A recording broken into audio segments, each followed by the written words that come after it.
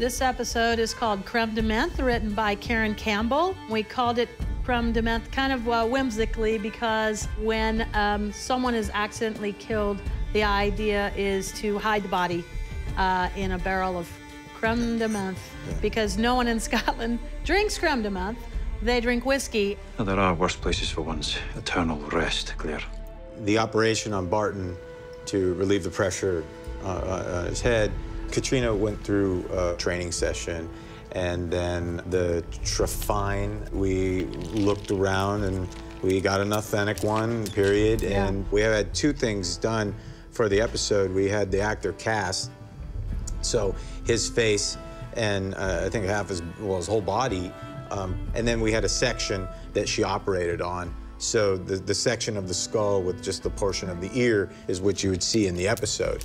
Yeah. And then the body that's laying there next to the hearth is a prosthetic body, too. And we have a great medical advisor whose name is Dr. Claire, who's an emergency room surgeon in Glasgow. We do have anything filming. She usually is on standby and is there on set for any questions that we may have or the actors may have. She just waits for what crazy thing we call her with next, and it means a lot to us to do it right.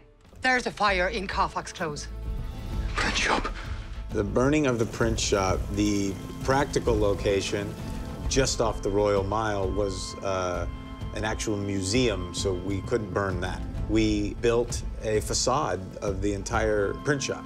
That was rigged, and we spent 3 nights burning that practically. How complicated is it to do something like that on the set? For the outside stuff, we had a bunch of safety there, so we had ambulances and we had fire there, and then our special effects. After we burned the outside set, we did the burn on the interior. Now, we didn't actually burn the walls, but we set flame bars and different effects throughout and set that on fire. Sam in the interior did, I'd say, 90% of his stunts. And I think in post, you were able to selectively go, let's build some smoke here.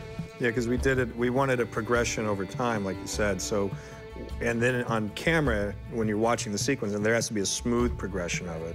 So yeah, sometimes we were adding smoke to scenes, other times we were not, you couldn't take out smoke, but we would use takes that had less smoke in it so that there was a natural progression from the beginning of the fire all the way till it consumes the whole print shop.